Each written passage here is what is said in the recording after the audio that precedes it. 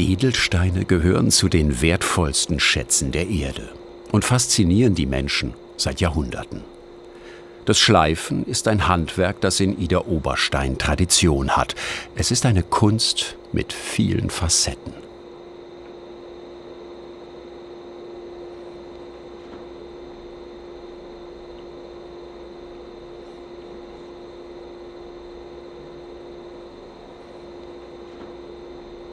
Die Rohsteine sehen erstmal recht unscheinbar aus.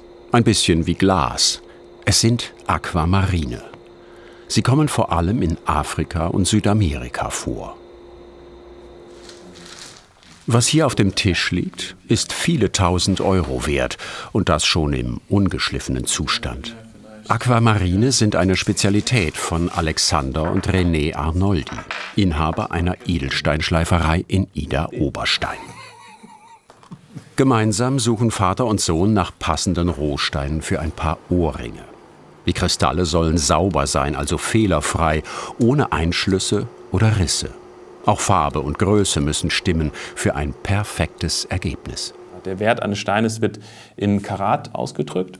Und je mehr Karat ein Stein hat, umso wertvoller ist er natürlich. Allerdings legen wir nicht so viel Wert darauf, wie viel Karat ein Stein nachher hat, sondern wie schön ein Stein nachher wird. Für die Ohrringe suchen Sie zwei möglichst gleiche Steine oder einen, den Sie in zwei Teile schneiden können. 17 mal 17 mm groß sollen die Aquamarine werden.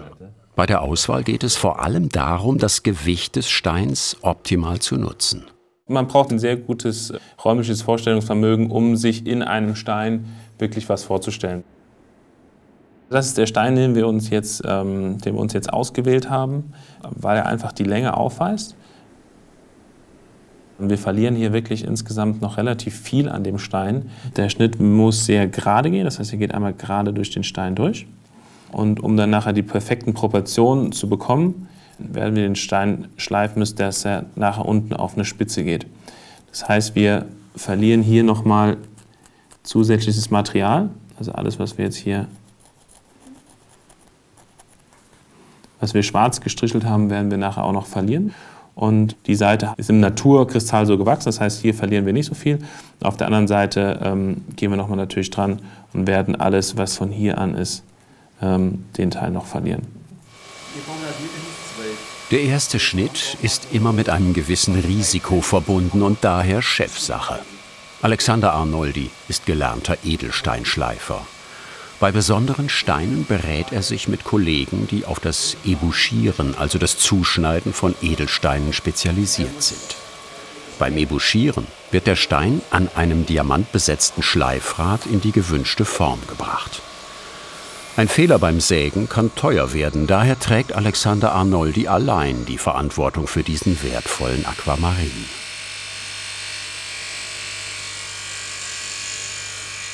Der Grund ist, dass wenn gerade bei besonderen Steinen was passiert, dass ich mir dann selbst die Schuld geben kann oder mein Vater mir die Schuld geben kann. Wenn man den Schnitt vielleicht falsch ansetzt, man hat was falsch kalkuliert, man hat einen Riss in dem Stein nachher nicht gesehen und der dabei erst aufgegangen ist. Es kann überall viel passieren. Mal gewinnen wir, mal gewinnt der Stein. Ja, solange wir öfters gewinnen, ist es noch okay. An der Säge ist eine ruhige Hand gefragt. Die ist bei den Arnoldis aber fast schon genetisch bedingt.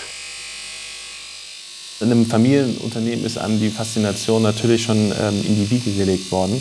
Als kleiner Junge habe ich schon damals in unserer Region hier Edelsteine gesucht. Das lässt sich wirklich auf umgepflügten Ackern, lassen sich hier Achate und Bergkristalle finden. Ja, und so kam das dann damals, dass ich so die Faszination dafür bekommen habe. Die ebouchierte Form steht. Die glatte Fläche bildet die Tafel, um die herum später die Facetten geschliffen werden. Und aus den Resten lässt sich auch noch was machen. Wir hatten jetzt hier drei kleine Abschnitte, die da rauskamen. Und aus denen kann man immer noch mal für einen anderen Auftrag sich was zur Seite legen. Und dann freut man sich, wenn man den schon parat hat. Alles ist gut gegangen, aber passt die Größe noch? Dadurch, dass der Stein eigentlich perfekt in der Kristallstruktur war und der Schnitt eigentlich relativ einfach war, hat es ganz gut gepasst. Ja, von daher sind wir happy. Die Firma Arnoldi ist ein Familienbetrieb in 4. Generation. Eine der letzten alteingesessenen Schleifereien in der Edelstein-Metropole Idar-Oberstein. Hier werden vor allem hochwertige Einzelstücke hergestellt. Viele Mitarbeiter sind schon seit Jahrzehnten dabei und es gibt auch 2 Auszubildende. Die ebouchierten Steine werden an den Lapidär, also den Edelsteinschleifer Rolf Ehrhard, übergeben. Ich habe jetzt hier die 2 Steine für das Pärchen 17×17 Antik, Aquamarine. Kunde hätte gerne einen Sternschliff. Sternschliff. Genau, darauf achten, dass die Proportionen optimal sind. Schönes Facettenbild. Okay. Feuerfrei. Feuerfrei. Denn jetzt wird es heiß. Damit der Stein bearbeitet werden kann, wird er mit einem besonderen Kit, der an Siegellack erinnert, an einem Holzstift befestigt. Man hat ganz einfache, simple Buchenhölzer. Die muss man sich nach der Größe vom Stein aussuchen. Und beim Kitten muss man aufpassen, dass der aufgekittene Stein im rechten Winkel zu dem Holz ist. Wenn der schief sitzt, gibt es keine Symmetrie. Also das ist mal ganz wichtig. Die Tafel senkrecht zur Achse, also zum Holz. Damit die Steine gut am Kittholz halten, werden auch sie vorsichtig erwärmt. Rolf Ehrhard braucht ein gutes Auge und viel Fingerspitzengefühl, um den Stein mittig auf dem Kittholz zu platzieren. Gar nicht so einfach, denn der zähe Kitt ist ziemlich heiß. Noch sehen die Steine matt und unscheinbar aus, doch das wird sich bald ändern.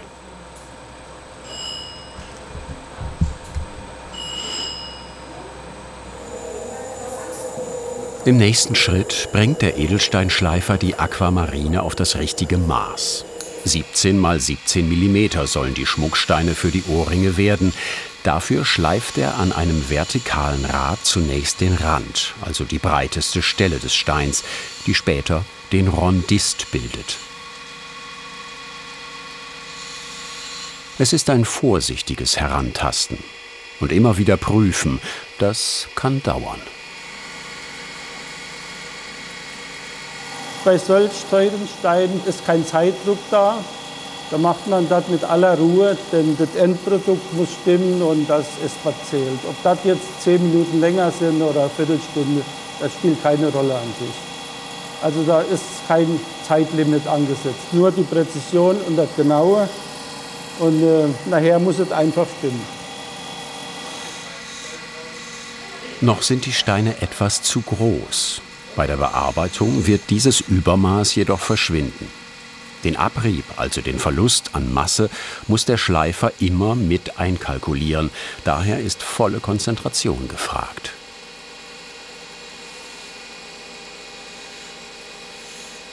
Das ist jetzt die Endkontrolle 17,2, bewusst 0,2, weil der Rondist nachher auch noch Schwund hat. Also dann kommen wir auf die Zahl 17.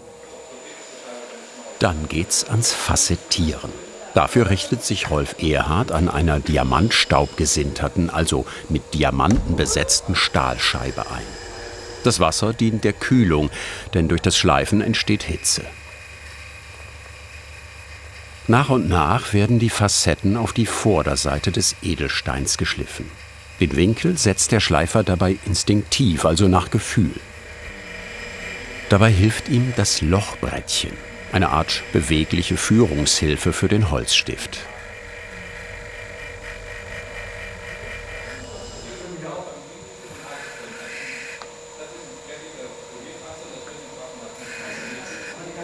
Das Lochbrettchen ist sehr simpel. Jeder Edelsteinschleifer kennt sein Lochbrettchen und der weiß schon irgendwie für die Einteilung, gehe ich da in dieses Loch. Also wenn man das jetzt täglich macht, 20 Jahre, ich will nicht sagen, dass man das blind machen kann, aber das ist schon gelernt und Routine. Bei einem jungen Lehrling noch nicht. Also die müssen sich erst mal rantasten, dann ist das im ersten Halbjahr gar nicht einfach. Und wenn man jetzt hier guckt, ist in der ganzen Industrie arbeitet der Edelsteinschleifer mit der linken Hand. Eigentlich ist das unlogisch, weil die rechte Hand ist die Schreibhand und die linke ist nicht so. Aber das hat eine Ursache. 1875 kam ein Herr Postler aus Böhmen, das war ein böhmischer Granatschleifer hier in die Stadt. Und der brachte eine Neuerung mit. Vorher war das ja in der Wasserschleife am Sandstein und der hat eine horizontale Scheibe, das war eine Kupferscheibe, geritzt, mit Diamant gemahlen, eingerieben und zugewalzt. Und er hat mit der linken Hand geschliffen und poliert. Warum? Weil er mit der Krafthand seine Scheibe bewegt hat. Man kann es sich vorstellen, es gab ja noch keinen Strom. Man könnte es vergleichen mit einem Töpfer, der unten seine Scheibe bewegt. Also irgendwie mit Muskelkraft, der Töpfer mit den Füßen und der Gustav Postler kurbelte und hat dann das Lochbrettchen. Und das ist bis heute noch Tradition und so geblieben. Natürlich, wir haben jetzt Strom. Methoden von anno dazumal. Heute ein Mix aus Tradition und Technik. Die ersten Facetten sind fertig. Jeder Winkel so gesetzt, dass ein symmetrisches, harmonisch wirkendes Gesamtbild entsteht.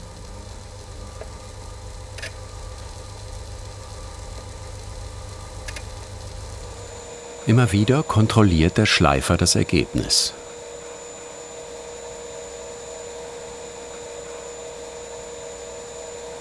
Insgesamt sind es 60 Facetten geworden, plus Tafel.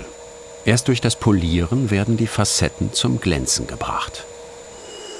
Was so einfach klingt, ist die ganz große Kunst in der Edelsteinschleiferei.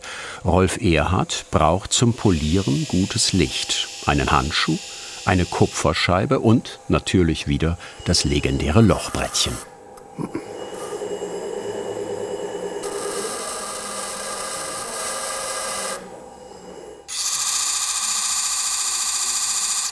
Die Scheibe ist mit einer Diamantpaste eingerieben. Für ein perfektes Ergebnis beim Polieren muss der Lapidär jede Facette in exakt dem gleichen Winkel treffen, wie er sie geschliffen hat. Dafür braucht er sehr viel Übung und jahrelange Erfahrung. Das ist das, wo man Gefühl haben muss und muss den Stock ganz neu ausrichten und eigentlich dasselbe wieder hier suchen und treffen im selben Winkel. Das, was man vorher geschliffen hat. Das Schleifen ist ja Masse, so, neue Facetten, zack.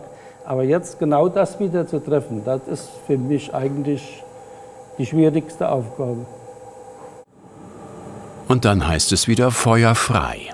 Um die Tafel, also die größte Fläche auf der Vorderseite, polieren zu können, muss Rolf Ehrhard den Stein schief kitten.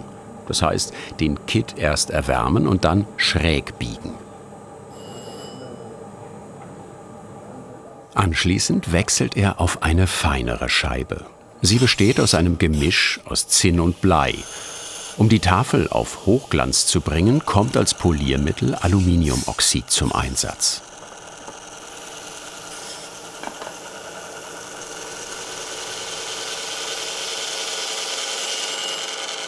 Allmählich wird aus dem rohen Kristall ein funkelnder Edelstein. Das Schiefkitten hat geholfen, damit ich den Winkel bekomme. Denn wenn das jetzt senkrecht wäre, komme ich nicht zu der Tafel. Also das war sehr wichtig und die Tafel poliert sich am besten mit Aluminiumoxid und das muss mit Wasser auf der Scheibe gebunden werden, nur Pulver drauf, das wäre im Raum und somit muss man dann mit Wasser festhalten. Aluminiumpulver, das macht bei einer großen Fläche einen schöneren Glanz. Wenn es noch glänzender geht, dann gebe ich den Beruf auf. Das ist jetzt absolut. Mehr geht nicht. Bin zufrieden. Vorseite fertig.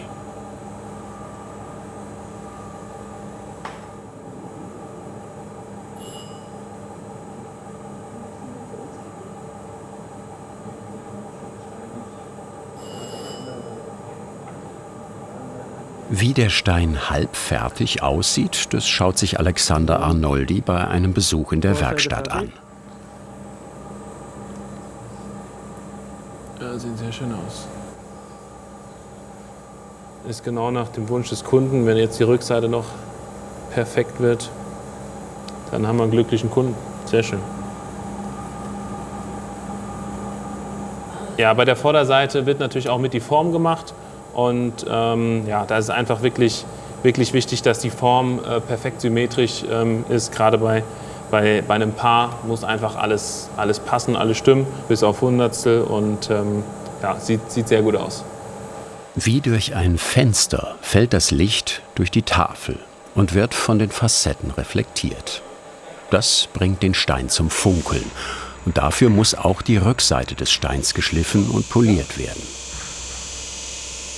Dazu werden die Steine umgekittet, das heißt abgelöst und andersherum wieder aufgebracht.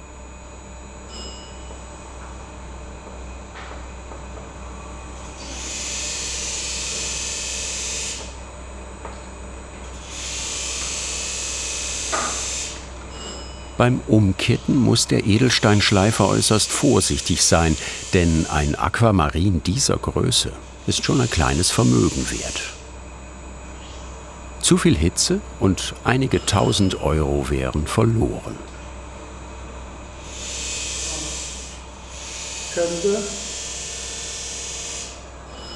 Der Stein klebt jetzt mit der Rückseite nach oben am Kittholz und wird in die richtige Position gebracht.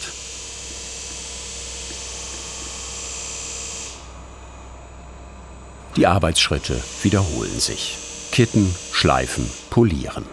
So entstehen in Idar-Oberstein einzigartige Schmuckstücke, für die sich Juweliere auf der ganzen Welt interessieren. Jeder Schritt ist mühevolle Handarbeit. Aber genau das macht einen handgeschliffenen Stein so besonders.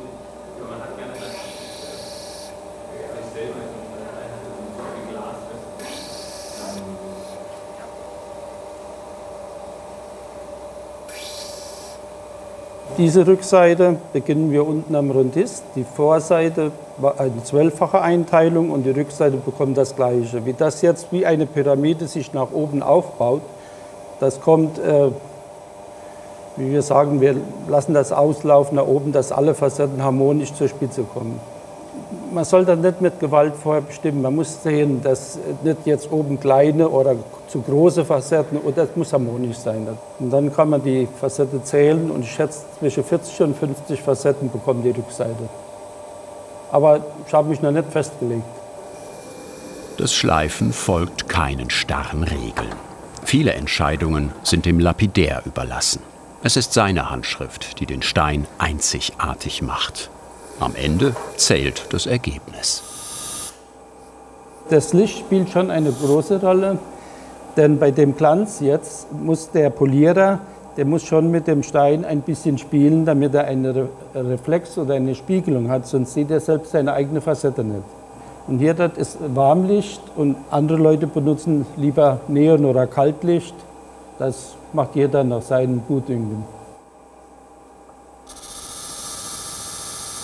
Auch beim Polieren der Rückseite hilft das Lochbrettchen, um die Facetten genau so zu treffen, wie sie geschliffen wurden. Dieser Teil des Edelsteins wird später, wenn er in einem Schmuckstück gefasst ist, nicht mehr zu sehen sein. Es sind diese Facetten, die für das Feuer, also die Brillanz des Edelsteins, verantwortlich sind.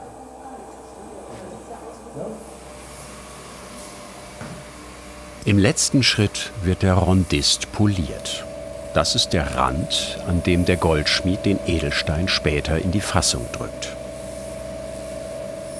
Noch einmal wird es spannend für den Edelsteinschleifer. Anfangs waren die Steine etwas zu groß. Das leichte Übermaß sollte nach der Bearbeitung der Rückseite verschwunden sein. 17,0. Perfekt. Rolf Ehrhard ist zufrieden.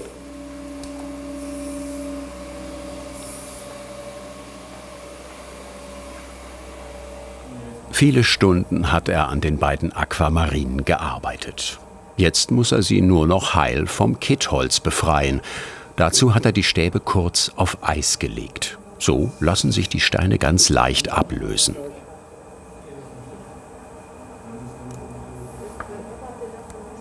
Noch ein bisschen Feinarbeit und dann hält der Edelsteinschleifer voller Stolz sein vollendetes Werk in den Händen.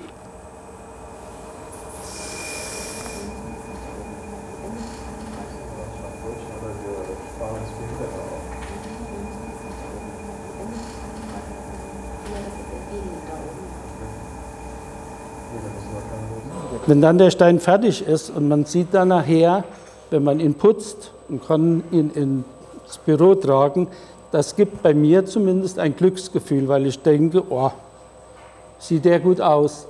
Für mich ist das eine Berufung. Edelsteine und fremde Länder, Minen und sowas Schönes zu machen, für mich ist das eine Kunst, fertig. So. Ja, perfekt. Auch René und Alexander Arnoldi können sich immer wieder für die Schönheit der Steine aus ihrer Schleiferei begeistern. Ja, wunderbar. Auch da stimmen die Maße. Mit dem bloßen Auge kann man das schon sehen. Ich glaube, der Kunde muss zufrieden sein mit dieser Arbeit.